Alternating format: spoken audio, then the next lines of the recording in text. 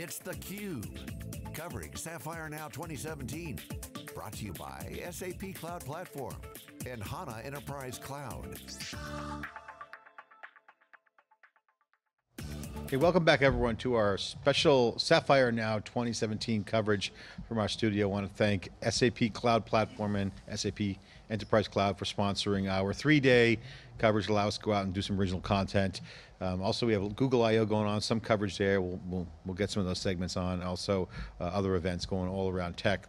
Wanted to bring in to this studio session for discussion is Bill Norton, CUBE alumni. He's the chief scientist at Console Connect, also known as Dr. Peering, a real expert on networking and how networks are built and how they run and the impact of how packets move around the network. And of course, networks are being abstracted away to software, and of course, no better person to talk about software-defined networking, the changes in the network landscape, and more importantly, the security implications. Bill Norton here inside our CUBE conversation. Good to see you again. Great to see you, John. So you got a couple white papers. I wanted to call you under twofold. One, a lot of SIF going on the network. Okay, as much as people are moving up the stack as fast as they can, the network still has got a lot of action going on. Software-defined, scaling issues, now security issues. Yeah. Still an important part. You still got to move packet from point A to point B. Now the cloud has certainly escalated the conversation. Absolutely. Your thoughts? We're at a crossroads right now. We have two forces that are colliding. The first is increased dependence on the cloud, as more companies are using cloud for business critical activities, as in you can't take orders if you can't access your Salesforce.com service. Or maybe you have cooperating colleagues in different parts of the planet that are using a shared storage system, right? And they can't cooperate, they can't do their thing unless they can get access to that infrastructure. So there's great dependence on these cloud-based applications, which is clashing with the continued vulnerabilities of the public So internet. the internet's at stress, and it's like changing the airplane engine out 35,000 feet. A lot of stuff's going on. What's the bottom line? What are the core issues right now that people are facing? Is it just availability, or is it just bad packet movement, bad network design? What's the core issue right now facing the stress on the internet? You know, it's funny, I work with customers all the time in my daily job. And the number one reason that they come to Console Connect is for security reasons. It's so funny that every single time it's security reasons. They want to be directly connected to those business critical or mission critical applications.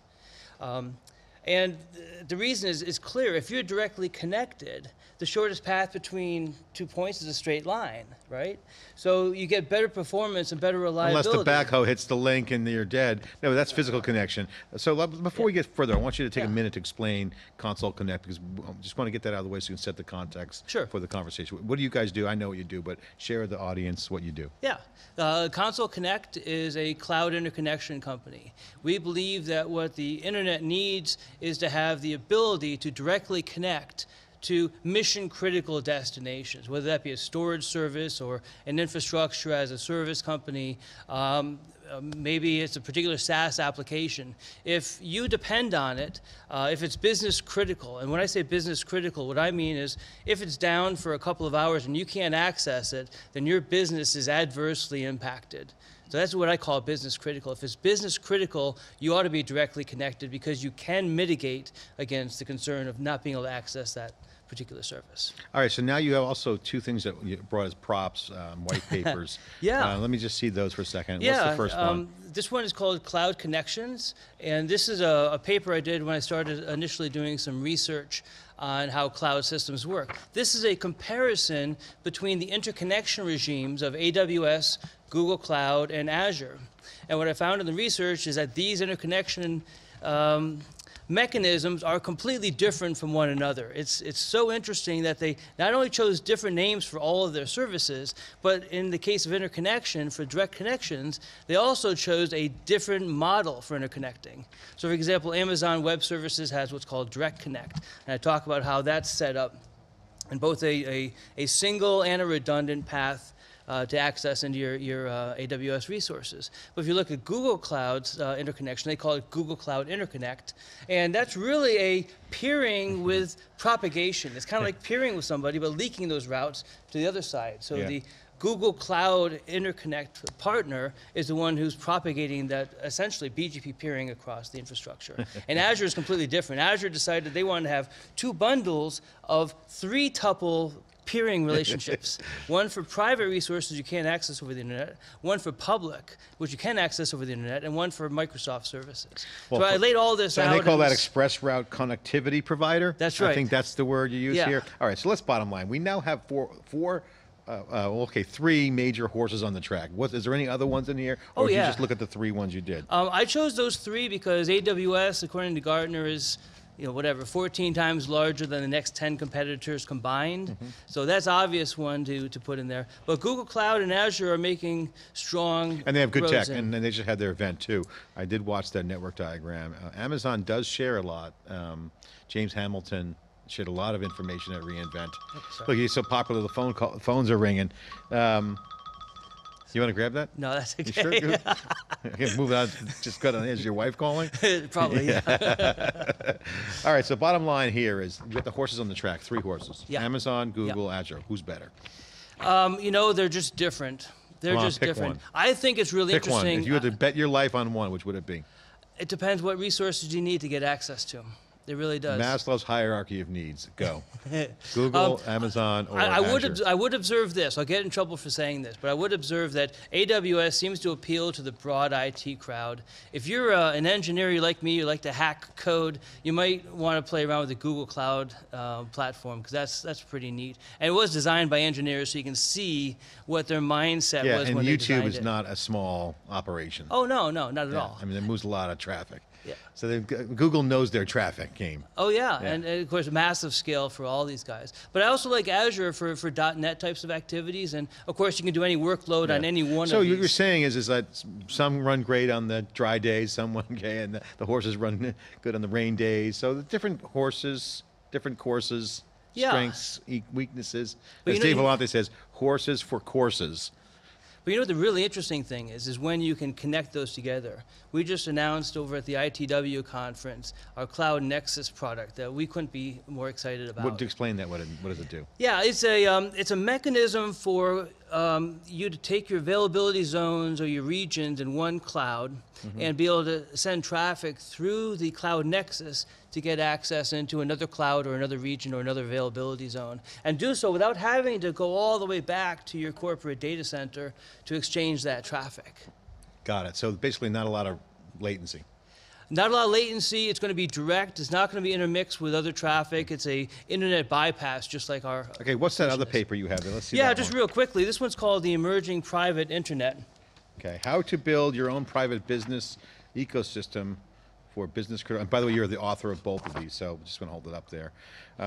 True private cloud market share is going to be in the billions of dollars. Wikibon just put out a study on that. So hybrid and private clouds are still going to be there, heavily duty. So the notion of private is going to be around. What's this paper find? This is a little bit different. This is in response to the Dyn attack of April 21st or 22nd, I forgot which it is.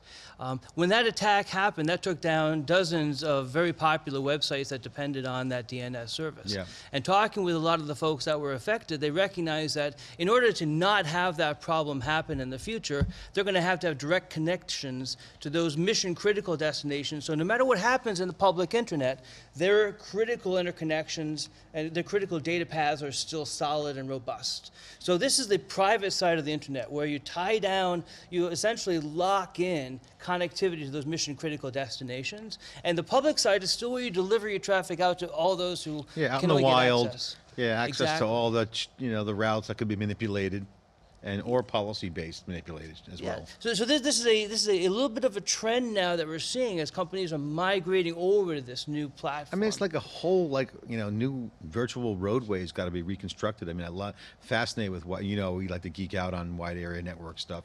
In the past we have, but to me, I think that whole WAN wide area network concepts from origination to final destination on the packet path is really complicated with cloud, and now we have multi-cloud. Yeah. How do you see the routes and the maps and all the naming, all the addressing, I mean, evolving to support the capacity? You know, it's an interesting question. I don't think my crystal ball is any better than yours is. Well, you got two good papers here. And I do think we're migrating towards a two halves of the internet. The public internet, which everyone knows and loves and gives you great connectivity globally. But you know, that traffic that is attacking somebody else is traversing the same routers and links that your traffic depends on. So I think we're going to see. I want a secure roadway is highly patrolled and without bad guys. And it's solid, and it's robust. Traffic is not intermingled with others, so your traffic is not impacted by the traffic of others. Console Connect is your company, had a couple of name changes, but you guys are growing really fast. You do a great team, by the way.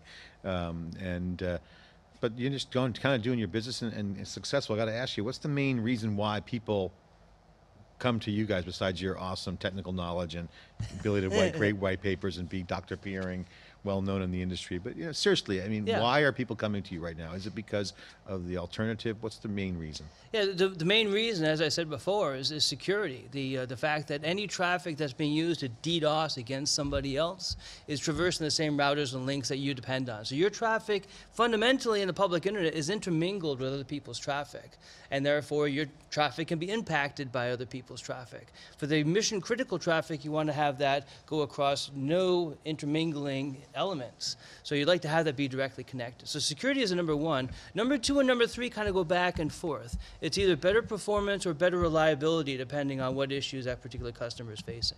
All right, Bill Norton, Chief Scientist, Console Connect, here inside the Cube for special coverage of SAP Sapphire 2017. Thanks for watching, and stay with us for more after this short break.